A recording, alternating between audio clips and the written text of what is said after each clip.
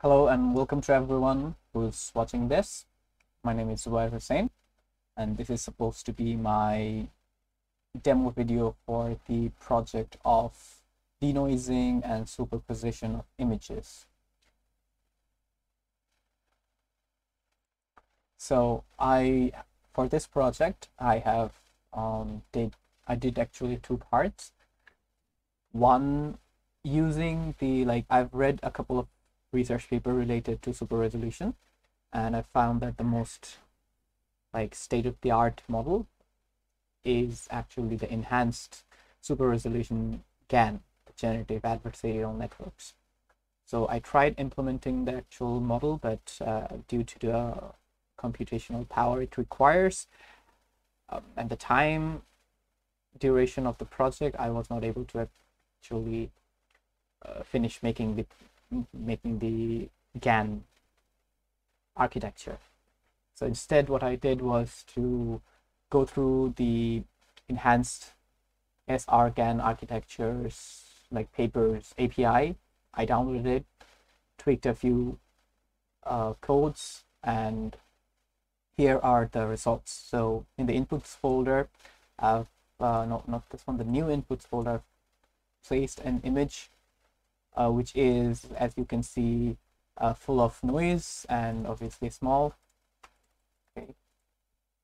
And when I will run this command, which will run this interference real esrgan.py, it will take in the model, take in the input, this image, and save the output, the denoised and super resolution, bigger scaled and super resolution image, as the output in the results folder, which is now empty. So let me just run this line of code. Okay, so it says here, sorry.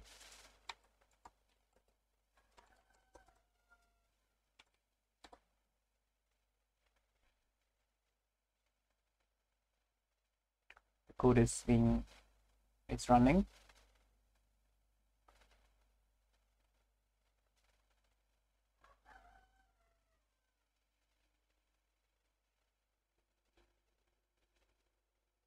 It's testing the image, 1_n, which is the name of the image.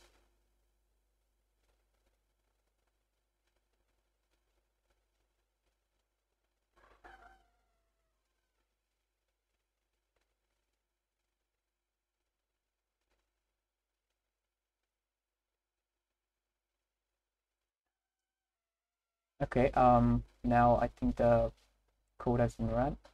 So in the image, in the results folder, as you can see, there is an output image, and if I open it, you can see that the image is quite denoised, and obviously the image is bigger. If I can just show you here, this image is bigger than the input that I've put in. As you can see, bigger. If you want to see the scale, you can. It's 500 times 375, and the results that we've received is somewhat bigger, 2000 and 1500, which is four times at least. Yes, so yeah, super resolution project number, this is the first attempt in downloading the API and using the API to solve the project problem. Next up, this was my attempt on training an actual model for super resolution. So I've picked a relatively simpler model, which was the SRCNN, which was the previous state-of-the-art, before the SRGAN came. So the SRCNNs use simple CNNs to bring out the super resolution in the in images. So that is what I attempt to do in here. So the code is obviously not gonna explain it line by line here, but what I attempted to do here is to follow the research paper that I've read about the super resolution, and found some architectural works in GitHub, which I tried to implement as best as possible. The model is being trained, but of course it is not this one. Yes. So the model architecture has been set quite like simple architecture, not too much. There's a convolution and deconvolution layers in the model. The loss that I've used in the paper, they've used the loss of mean squared error, but I like found that the mean squared error in an image like resolution problem found to be inefficient. So I've modified the loss function to use the VGT loss, also known as the perceptual loss. So that is what I've used here. And here is where I've trained the model to like 10 epochs, but also in not of like the entire data set. I've used like 1/3 of the data set. So I've trained it for 10 epochs. It took around 12 hours to train on my GPU because still the model is really big.